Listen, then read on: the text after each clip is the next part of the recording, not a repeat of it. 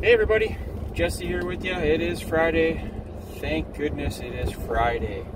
Hey guys, I just want to keep you in the loop. I don't know, it's not like a lot of you guys are just waiting for my content to come out. It's not like I got a whole list of people just waiting to be notified when I pop a video. But I want to let you guys know that I'm going to spend some time with my family this weekend. And I don't think I'm going to be having any content come out for a couple days. I need to regroup. I need to refresh. I have had just a bad 2 weeks. Very trying. One thing after another, and they're kind of compounding. And today was a very bad day. Very bad day.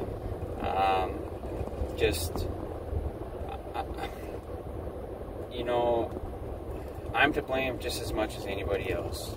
I can have an attitude, I can think I'm large and in charge all the time, and I can see why people don't like that. It's some people think, since we're believers in Christ, that we think we're better than other people, and so when we're happy and when we're always on point and we're always thanking God and being respectful and all those things that come with it, it kind of makes us stand out. And so we're open to ridicule, we're open to criticism, and sometimes it's blatant and sometimes it's behind your back. But when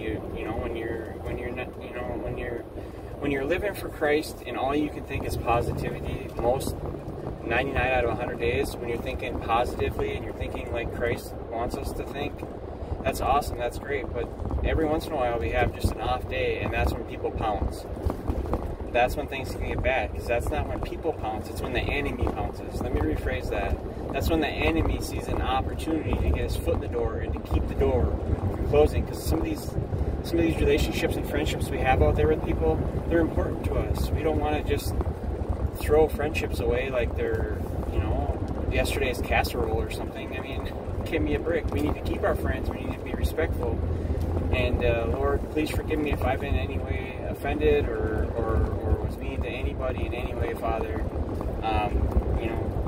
Things can get passionate sometimes, and I really just look for correction. I'm not looking to get the person back. I'm not looking to even the score. I will take my lumps as they come. I will thank you, Father, for the lumps that I've gotten, because they will teach me something. They will teach me something, and I expect more in the future. But bless those who are having a hard time out in the world, including myself and other people who are trying to live in sobriety and in recovery. But these days are getting harder, and it is getting harder. But that does not diminish the fact that we need to stay sober, on point, on track. Yes, it would be phenomenal. I don't think it would be, but to the average person, it would be great to go out and have a couple drinks, sit on the beach, have some social hour with your friends. But all the stuff that comes along that with it, for me, isn't worth it. The hangover, the lost relationship that I have with my family, the friends that I'll lose, the family, just so on and so forth. The relationship with Christ will always be there. It'll always be there. He'll always be there for us. It's whether we want to pick up the mantle and run with it or not. And I'm sorry, you guys, but not everybody in the world has that type of outlook. So, Father, yes, I know I'll be open to ridicule, and I know that I'm open to lots of things, attacks, whatever else, in so many different fashions and forms. I don't want to share every single thing, but you guys, it's bad. We need to mount up. We need to mount up and strap up with your sword. Continue to read God's word. I know I say it a lot, but listen, that's the whole point of all this. That's the whole point of all of this. Not to hear my woes and my ups and downs and my roller coaster of a ride. No. It's about learning what God can do in our lives in those times. So when things are great, yeah, things are great. We're living life. Things are awesome. We're smiling. We're happy. We're making money at our job. We're doing this. We're doing that. Boom. You get hit with an unexpected bill. Boom. Your tooth hurts. Boom. You have issues with your kids. Boom. You have an issue with someone at your work. Boom. You have all these issues. But it is nothing that we can't face together with Christ. It's nothing that we can't feel positive about, knowing that He will fashion or form some sort of lesson out of these tribulations. Listen, my friends. Listen, Irish guy. We are not the top of the... We're not the cream of the crop. We are not the cream of the crop.